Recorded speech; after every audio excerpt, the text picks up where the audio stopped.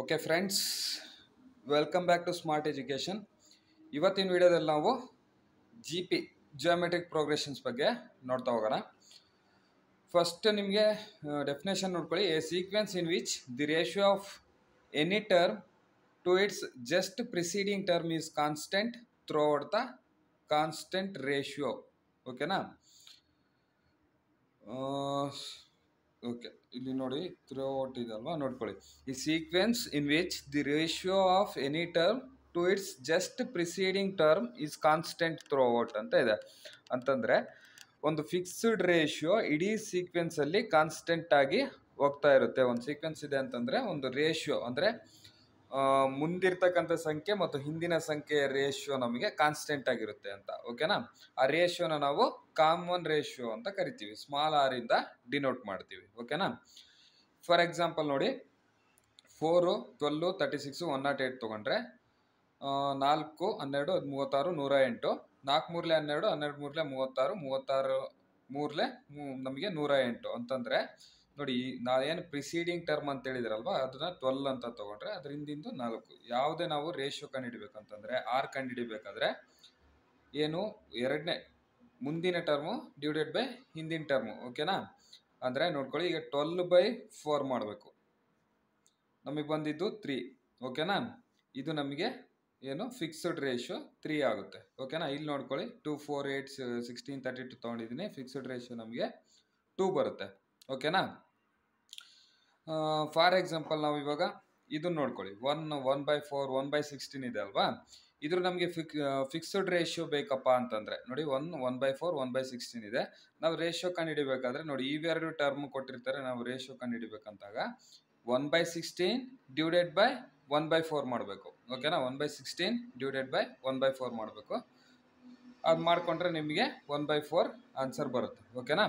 ಇದು ನಿಮಗೆ fixed ratio.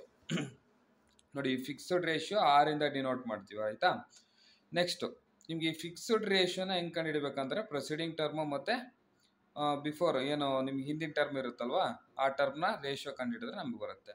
ಇದನ್ನು ನಾನು ನಿಮಗೆ ಇದೇನಿದು GP ಇದೆ ಅಲ್ವಾ, ಇದು ಯಾವ ಫಾರ್ಮೆಟಲ್ಲಿ ಇರುತ್ತೆ ಅಂತಂದರೆ ನೋಡಿ, ಮೊದಲನೇ ಟರ್ಮ ಎ ಅಂತೀವಿ, ಲಾಸ್ಟ್ ಟರ್ಮ್ನ ಎಲ್ ಅಂತೀವಿ, ಸ್ಮಾಲ್ ಎಲ್ಲಿಂದ ಡಿನೋಟ್ ಮಾಡ್ತೀವಿ.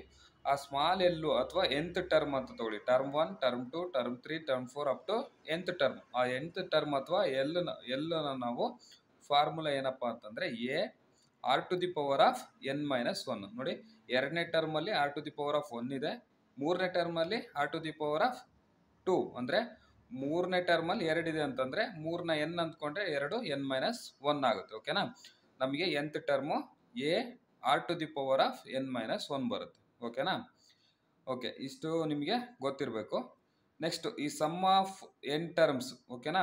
ನಮಗೆ ಒಂದು ಸೀರೀಸ್ ಕೊಟ್ಬಿಟ್ಟು ಈಗ 4, 12, 36, 108 ಇದೆ ಅಲ್ವಾ, ಇಲ್ಲಿ 4, 12, 36, 108 ಇದಕ್ಕೆ ಪ್ಲಸ್ ಹಾಕೊಂಡು ಹೋದ್ರಪ್ಪ.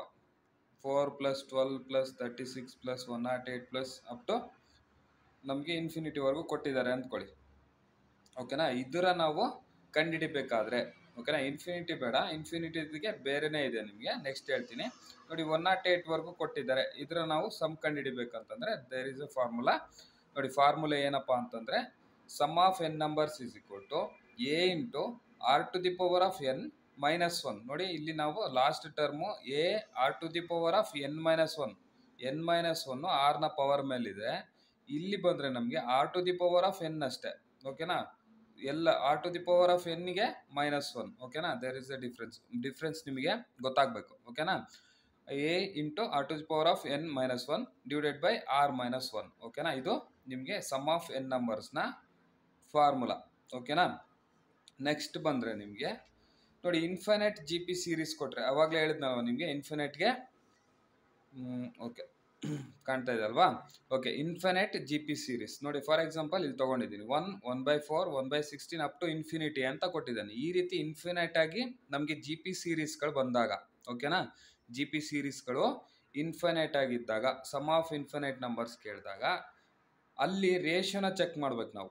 ಏನು common ratio ಇತ್ತಲ್ವಾ, a2 divided by a1, ಅದನ್ನ ಚೆಕ್ ಮಾಡಿಕೊಂಡು ಆ ರೇಷಿಯೋ 1ಕ್ಕಿಂತ ಕಮ್ಮಿ ಇದ್ದರೆ, ಓಕೆನಾ, 1ಕ್ಕಿಂತ ಕಮ್ಮಿ ಇತ್ತು ಅಂದರೆ ಅಂಥದಕ್ಕೆ ನಾವು, ಓಕೆನಾ, ಓಕೆ, ಒಂದಕ್ಕಿಂತ ಆ ರೇಷಿಯೋ ಜಾಸ್ತಿ ಇದ್ರೆ ಅದಕ್ಕೆ ಆನ್ಸರು ಇನ್ಫಿನಿಟಿನೇ ಬರ್ತದೆ. ಓಕೆನಾ, ಒಂದಕ್ಕಿಂತ ಕಮ್ಮಿ ಇದ್ರೆ ನೋಡಿ, ಇಲ್ಲಿ ಒಂದಕ್ಕಿಂತ 6 ಕಮ್ಮಿ ಇದೆ ಅಂತಂದ್ರೆ ಅದಕ್ಕೆ ಫಾರ್ಮುಲಾ ಫಸ್ಟ್ ಟರ್ಮ್ ಅಥವಾ A divided by 1 minus R, 1 minus common difference. ಓಕೆನಾ, ಏನು ರೇಷಿಯೋ ಒಂದಕ್ಕಿಂತ ಕಮ್ಮಿ ಇದ್ದಾಗ. ಫಾರ್ ಎಕ್ಸಾಂಪಲ್ ಇಲ್ಲಿ ತಗೊಂಡಿದ್ದೀನಿ ನೋಡಿ, 1/4 1/16 ಅಪ್ ಟು ಇನ್ಫಿನಿಟಿ ಇದೆ. ಓಕೆನಾ, ಈ ಇನ್ಫಿನಿಟಿ ನಮಗೆ ರೇಷಿಯೋ ಚೆಕ್ ಮಾಡ್ಬೇಕು ನಾವು. 1 ಮತ್ತು 1/4 ರೇಷಿಯೋ ಚೆಕ್ ಮಾಡ್ಕೊಂಡ್ರೆ ನಮಗೆ ಬರೋದು 1/4. ಫಿಕ್ಸ್ಡ್ ರೇಷಿಯೋ ಹೆಂಗೆ ಚೆಕ್ ಮಾಡಬೇಕು, 1/4 divided by 1 A2 divided by A1 ಮಾಡ್ಕೊಂಡ್ರೆ ದಟ್ ಈಸ್ ಇಕ್ವಲ್ ಟು 1/4 ನಮಗೆ ಫಿಕ್ಸ್ಡ್ ರೇಷಿಯೋ ಆಗುತ್ತಲ್ವಾ. ಈ ರೇಷಿಯೋನ ಇಲ್ಲಿ ಇಟ್ಕೊಳ್ಳಿ. ನಮ್ಮ ಫಾರ್ಮುಲಾ ಏನಿದೆ, ಎ ಡಿವೈಡೆಡ್ ಬೈ 1/r ಇದೆ ಅಲ್ವಾ, ಅಂದರೆ ಒಂದಕ್ಕಿಂತ ಕಮ್ಮಿ ಆಯಿತು. ನಮಗೆ ಬಂದಿರೋ ಆರ್ ವ್ಯಾಲ್ಯೂ ಒಂದಕ್ಕಿಂತ ಕಮ್ಮಿ ಇದೆ. ನನಗೆ ಫಾರ್ಮುಲಾ ಇದೆ, ಒಂದಕ್ಕಿಂತ ಕಮ್ಮಿ ಇದ್ದಾಗ ಎ ಡಿವೈಡೆಡ್ ಬೈ 1/r ಇದೆ. ಎ ಅಂತಂದರೆ ಫಸ್ಟ್ ಟರ್ಮ್ ವ್ಯಾಲ್ಯೂ 1 ಅಂತ ಇದೆ, 1 ತಗೊಂಡಿದ್ದೀನಿ. ಡಿವೈಡೆಡ್ ಬೈ ನೋಡಿ ಎ 1 ಮೈನಸ್ ಆರ್ ಇದೆ, 1 ಬರ್ಕೊಂಡಿದ್ದೀನಿ, ಮೈನಸ್ ಆರ್. ಓಕೆನಾ, ಆರ್ನ ವ್ಯಾಲ್ಯೂ 1/4 ನಾವು ಕಂಡು ಹಿಡಿದಿದ್ದೀವಿ. ಓಕೆನಾ, ಇದನ್ನು ನೀವು ಸಿಂಪ್ಲಿಫೈ ಮಾಡಿಕೊಂಡ್ರೆ ಮೇಲೆ 1/1. ಓಕೆನಾ, ಡಿನಾಮಿನೇಟ್ರಲ್ಲಿ ಏನಿಲ್ಲ ಅಂತಂದರೆ 1 ಇರುತ್ತೆ ಅಂತ ಅರ್ಥ, 1/1. ಓಕೆನಾ, 1 ಮೈನಸ್ 1/4 ಮಾಡಿದ್ರೆ ನೋಡಿ, 1ರಲ್ಲಿ ಕಾಲು ಭಾಗ ಹೋತಂದರೆ ನಮಗೆ ಮುಕ್ಕಾಲು ಭಾಗ 3/4 ಬರುತ್ತೆ. ಇದಕ್ಕೆ ಆನ್ಸರ್ 3/4 ಅಲ್ವಾ. ಈ 3/4 ಏನೋ ಮೇಲಕ್ಕೆ ನ್ಯೂಮರೇಟರ್ಗೆ ಹೋದರೆ 4/3 ಆಗುತ್ತೆ. ನಮಗೆ ಆನ್ಸರ್ ಬಂದು 4/3. ಓಕೆನಾ, ಇದಕ್ಕೆ ಆನ್ಸರ್ ಬಂದು 4/3 ನಮಗೆ ಆನ್ಸರ್ ಆಗುತ್ತೆ. ಓಕೆ, ನೆಕ್ಸ್ಟ್ ಇಲ್ಲಿ ನೋಡಿ, ಇನ್ಫಿನೈಟ್. ನಮಗೆ ಇಲ್ಲಿ ರೇಷಿಯೋ ಕಂಡುಹಿಡಿದ್ರೆ ನಾವು 2 ಇದೆ, ಇಲ್ಲಿ 2 ಬರುತ್ತಲ್ವಾ ಕಾಮನ್ ರೇಷಿಯೋ. ನೋಡಿ, ಕಾಮನ್ ರೇಷಿಯೋ ಒಂದಕ್ಕಿಂತ ಜಾಸ್ತಿ ಇದೆ, 2 ಈಸ್ ಮೋರ್ ದೆನ್ ಆಫ್ 1. ಓಕೆನಾ, ಇದು ಅಪ್ ಟು ಇನ್ಫಿನಿಟಿ ಕೊಟ್ಟಾನೆ, ಇದಕ್ಕೆ ಆನ್ಸರ್ ನಮಗೆ ಇನ್ಫಿನಿಟಿನೇ ಆಗುತ್ತೆ. ಓಕೆನಾ, ಇದು ಗೊತ್ತಿರಬೇಕು. ಓಕೆನಾ, ನಿಮಗೆ ಏನಪ್ಪ ಅಂತಂದರೆ ನಿಮ್ಮ ಎಕ್ಸಾಮ್ಸ್ಗಳಲ್ಲಿ 90% ನಿಮ್ಗೆ ಏನಪ್ಪ ಅಂತಂದರೆ AP ಮೇಲ್ಗಡೆ ಕ್ವಶನ್ಸ್ ಕೇಳ್ತಾರೆ, AP ಮೇಲೆ ಕ್ವಶನ್ಸ್ ಕೇಳ್ತಾರೆ. ಓಕೆನಾ, ಇನ್ನು ನಿಮಗೇನು 5% ನಿಮಗೆ GP ಮೇಲೆ ಕೇಳ್ತಕ್ಕಂಥದ್ದು, HP ಮೇಲೆ ಆಲ್ಮೋಸ್ಟ್ ಕೇಳಲ್ಲ. ಓಕೆನಾ, ಆಲ್ಮೋಸ್ಟ್ ಕೇಳಲ್ಲ. ನಿಮ್ಮ ಸಿಲೆಬಸಲ್ಲಿ ಕೂಡ HP ಇಲ್ಲ. ಓಕೆನಾ, some of AP and GP ಅಂತ ಕೊಟ್ಟಿದ್ದಾನೆ, HP ಇಲ್ಲ. ಓಕೆನಾ, ನೋಡಿ ಈಗ ನಮಗೆ GP ಮೇಲೆ ಕ್ವಶನ್ಸ್ ಕೊಟ್ಟರೆ ಯಾವ ಥರ ಕೊಡ್ಬೋದು ಅಂತ. ಓಕೆನಾ, ಈ ಥರ ನಿಮಗೆ ಕ್ವಶನ್ ಆಗಿದೆ KPSSಲ್ಲಿ ಒಂದ್ಸರಿ ಕ್ವಶನ್ ಆಗಿದೆ. ಇದನ್ನು ನಾನು ತಗೊಂಡಿದ್ದೀನಿ, ನೋಡ್ಕೊಳ್ಳಿ. ಓಕೆನಾ, ಇಲ್ಲಿ 32 × 32 1/6, 32 32ರ ಪವರಲ್ಲಿ 1/6, 32ರ ಪವರಲ್ಲಿ 1/36. ಓಕೆನಾ, ಈ ಫಾರ್ಮೆಟಲ್ಲಿ ಇದೆ ಇದು. ನೋಡಿ, ಇದು ಯಾವ ಫಾರ್ಮೆಟ್ ಅಪ್ಪ ಅಂತಂದರೆ ನೋಡಿ, A to the power of n into A to the power of n ಅಂತ ಇದ್ದರೆ ನಮಗೆ ಗೊತ್ತು A to the power of m plus n ಆಗುತ್ತೆ ಅಂತ. ಗೊತ್ತಿದೆ ಅಲ್ವಾ? ಗೊತ್ತಿಲ್ಲ ಅಂದರೆ ತಿಳ್ಕೊಳ್ಳಿ. ಈ ಥರ ಒಂದು ಫಾರ್ಮುಲಾ ಇದೆ ನಮಗೆ. ಬೇಸ್ಗಳು ಸೇಮ್ ಆಗಿದ್ದಾಗ ಪವರ್ ಡಿಫ್ರೆನ್ಸ್ ಇದ್ದರೆ ನಾವು ಅದನ್ನು ಕೂಡಿ, ನಮಗೆ ಮಲ್ಟಿಪ್ಲೈಲಿ ಇದ್ದಾಗ ನಾವು ಕೂಡಿ ಆನ್ಸರ್ ಇಟ್ಟರೆ ಅದೇ ನಮಗೆ ಆನ್ಸರ್ ಆಗಿರ್ತದೆ. ಓಕೆನಾ, ಇದು ನಮಗೆ ಫಾರ್ಮುಲಾ ಇದೆ. ನಮ್ಗೆ ನೋಡಿ, ಬೇಸ್ಗಳು ಸೇಮ್ ಆಗಿದೆ, 32 ಅಪ್ ಟು ಇನ್ಫಿನಿಟಿ 32ನೇ ಇದೆ. ಇದನ್ನು ನಾವು ಆ್ಯಡ್ ಮಾಡ್ಕೊತ ಹೋದರೆ ನಮಗೆ ಇದಕ್ಕೆ ಆನ್ಸರ್ ಸಿಗುತ್ತೆ. ಯಾವ ಥರ ನೋಡಿ, 32 whole to the power of, ಇಲ್ಲಿ ಏನಿಲ್ಲ ಅಂತಂದರೆ ಒಂದಿದೆ. ಓಕೆನಾ, 1 + 1/6 + 1/36 ಅಪ್ ಟು ಇನ್ಫಿನಿಟಿ ಅಲ್ವಾ. ನೋಡಿ, ಇದು ನಮಗೆ ಇವಾಗ GP ಥರ ಕಾಣ್ತಾ ಇದೆ. ಇದು ನಮಗೆ GP ಥರ ಕಾಣ್ತಾ ಇದೆ ಅಲ್ವಾ. 1 + 1/6 ಇದ್ರ ಕಾಮನ್ ರೇಷಿಯೋ ಬಂದು ನಮಗೆ 1/6. ಕರೆಕ್ಟ್ ಅಲ್ವಾ? 1/6 ಕಾಮನ್ ರೇಷಿಯೋ. ಓಕೆ, ಇದು ಕಾಮನ್ ರೇಷಿಯೋ ನಮಗೆ ಒಂದಕ್ಕಿಂತ ಕಮ್ಮಿ ಇದೆನಾ? ಇದೆ. 1/6 ಈಸ್ ಲೆಸ್ ದೆನ್ 1. ಓಕೆ, ಒಂದಕ್ಕಿಂತ ಕಮ್ಮಿ ಇದೆ. ಇವಾಗ ನಮಗೆ ಫಾರ್ಮುಲಾ ಏನಪ್ಪ ಅಂತಂದರೆ some of infinity terms is equal to A divided by ಮೊದಲ term divided by 1 minus R. ಓಕೆನಾ, 1 minus common ratio that is equal to ನೋಡಿ, 1ನೇ ಟರ್ಮು 1 ಅಂತ ಇದೆ, ಡಿವೈಡೆಡ್ ಬೈ 1 ಮೈನಸ್ ಏನಿದೆ ಕಾಮನ್ ರೇಷಿಯೋ 1/6. ನೋಡಿ, 1 ಮೈನಸ್ 1/6 ಅಂದರೆ 6 ಮೈನಸ್ 1 5/6 ಆಯಿತು. ಇದಕ್ಕೆ 5/6. ಇದು ನಮಗೆ ನ್ಯೂಮರೇಟರಲ್ಲಿ ಹೋದರೆ ಉಲ್ಟಾ ಆಗುತ್ತೆ, ಅಂದರೆ 6/5 ಆನ್ಸರ್ ಆಗ್ತದೆ. ಇದು ಯಾವುದಕ್ಕೆ ಆನ್ಸರ್ ಅಪ್ಪ ಅಂತಂದರೆ ಈ ಸೀರೀಸ್ಗೆ ಆನ್ಸರು. ಅಂದರೆ ನಮಗೆ ಬಂದಿದ್ದು 32 ಟು ದಿ ಪವರ್ ಆಫ್ 6/5. ಓಕೆನಾ, 32 ಟು ದಿ ಪವರ್ ಆಫ್ 6/5 ಬಂತು. ಇದು ಆಪ್ಷನಲ್ಲಿ ಕೊಟ್ಟಿದ್ದಾನ ನೋಡ್ಕೊಳ್ಳಿ. 68 72 74 64 ಕೊಟ್ಟಿದ್ದಾನೆ, ಆಪ್ಷನಲ್ಲಿ ಇಲ್ಲ. ಇದನ್ನು ನಾವು ಸಿಂಪ್ಲಿಫೈ ಮಾಡಬೇಕಾಗುತ್ತೆ. ನೋಡಿ, ಇದನ್ನ ಹೆಂಗೆ ಸಿಂಪ್ಲಿಫೈ ಮಾಡಬೇಕಂದ್ರೆ 32ನ ನಾವು 2⁵ ಅಂತ ಬರ್ಕೊತೀವಿ. 2⁵ ಚೆಕ್ ಮಾಡ್ಕೊಳ್ಳಿ. 2 × 5 ಟೈಮ್ಸ್ ಮಾಡ್ಕೋಬೇಕು. 4 ಟೈಮ್ಸ್ಗೆ 16 ಬಂತು. 16 × 2 32. ಓಕೆನಾ? ಇಲ್ಲ ಅಂದರೆ ನೀವು ಇದನ್ನ 16 ಪ್ರೈಮ್ ಫ್ಯಾಕ್ಟರ್ಸ್ ಹೇಳಿದ್ದೀನಲ್ವಾ, ನಿಮಗೆ 2⁵ ಅಂತ ಗೊತ್ತಾಗಲಿಲ್ಲ ಅಂತಂದರೆ ಇದ್ರ ಪ್ರೈಮ್ ಫ್ಯಾಕ್ಟರ್ಸ್ 2 16 32. ಓಕೆನಾ? ಇದನ್ನ ಮಾಡ್ಕೊಂಡ್ರೆ ಇದ್ರಲ್ಲಿ ನಿಮಗೆ ಗೊತ್ತಾಯ್ತು. 4 4 16, 2 ಸ್ಕ್ವೇರ್ ಬಂತು. ಸೊ ನಾವು ಅವಾಗ 2⁵ ಅಂತ ಬರ್ಕೊಳಕ್ಕೆ ಬರುತ್ತೆ.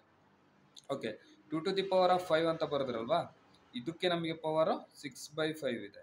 ಯಾಕೆ ನಾವು 2⁵ ಅಂತಲೇ ಬರ್ಕೋಬೇಕಂದ್ರೆ ಈ 6/5 ನಮಗೆ ಸಿಂಪ್ಲಿಫೈ ಆಗೋದು 5ಇಂದ. ಓಕೆನಾ? ಈ ಪ್ರೈಮ್ ಫ್ಯಾಕ್ಟರ್ಸ್ನೆಲ್ಲ ಮಾಡ್ಕೊಂಡು ನಾವು ಇದನ್ನು 32ನ ಏನಂತ ಬರಿಬೇಕು ಅಂತ ಡಿಸೈಡ್ ಮಾಡ್ಕೋಬೋದು.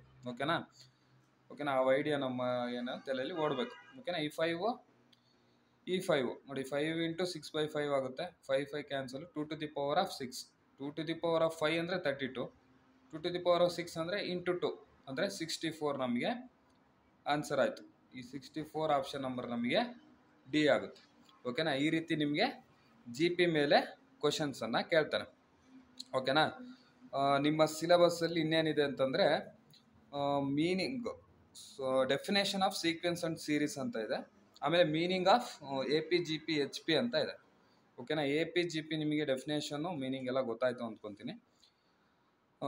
ಇನ್ನು ನಿಮಗೆ ಸೀಕ್ವೆನ್ಸು ಮತ್ತು ಸೀರೀಸು ಏನು ಡಿಫ್ರೆನ್ಸು ಅಂತ ನೋಡ್ಕೊಡ್ರಿ. ಸೀಕ್ವೆನ್ಸಲ್ಲಿ ನೋಡಿ, ಫಾರ್ ಎಕ್ಸಾಂಪಲ್ ಸೀಕ್ವೆನ್ಸ್ ಅಂತ ಅಂದರೆ ಏನಂತಪ್ಪ ಅಂತಂದರೆ ಒಂದು fixed numbers according to the rule ನಮಗೆ ಸ್ಪ್ರೆಡ್ ಆಗ್ತಾ ಹೋಗ್ತವೆ. ಅಂತಂದರೆ 2, 4, 6, 8 ಇದೇನಾಗ್ತಾ ಇದೆ ಅಂತಂದರೆ ನಾವು ಹೇಳ್ಬೋದು, 2ಕ್ಕೆ 2ನ ಆ್ಯಡ್ ಮಾಡಿದ್ದಾರೆ, ಮತ್ತೆ 2ನ ಆ್ಯಡ್ ಮಾಡ್ಕೊಂಡು ಹೋಗಿದ್ದಾರೆ, ಮತ್ತೆ 2ನ ಆ್ಯಡ್ ಮಾಡಿದ್ದಾರೆ ಅಂತ ಹೇಳ್ಬೋದು. ಓಕೆನಾ? ಈ ಸೀರೀಸಲ್ಲಿ ನಮ್ಗೆ ಏನಾಗಿದೆ ಅಂತ ಗೊತ್ತಾದರೆ ಅವನ್ನ ನಾವು ಸೀಕ್ವೆನ್ಸ್ ಅಂತ ಹೇಳ್ತೀವಿ. ಓಕೆನಾ? ಇಲ್ಲಪ್ಪ -2 +3 10 9 -6 ಇದರಲ್ಲಿ ಏನಾದರೂ ರಿಲೇಷನ್ಶಿಪ್ ಅಥವಾ ಏನಾದರೂ ರೂಲ್ ಗೊತ್ತಾಗ್ತಿದೆ ನಮಗೆ ಈ ನಮ್ಗೆ ನಂಬರ್ ಆಫ್ ಗ್ರೂಪ್ಸಲ್ಲಿ? ಇಲ್ಲ, ಏನು